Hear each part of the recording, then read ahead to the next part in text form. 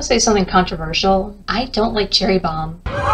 Granted, she hasn't had a lot of screen time, though we have seen multiple sides of her. In Addict, she's seen comforting Angel thus, after being abused by Valentino. Towards the end, Cherry blows up a strip club that Angel is working at, and the two just walk away, with the place burning to the ground. When Cherry first appears in the series, she tempts Angel into bad behavior, despite knowing that he's trying to redeem himself. Also, she encourages Nifty, who's the size of a child, to keep drinking while she's beyond hammered. Obviously, Cherry's the type of person who needs to party 24/7, so she doesn't have to think about something traumatic. I imagine it's whoever this guy is in the Attic video, where she says, well, you fell in love, but you fell deeper in this pit. I think she's still in love with him, and any relationship she has right now would be toxic. I admit it, I was rooting for Sir Pentious in his attempts to ask Cherry out. Looking back, I don't think this is a good ship. The dude simped for her so hard, while Cherry was either too dumb to realize it, or she just didn't care. And then Angel casually tells her that he's got 2 dicks.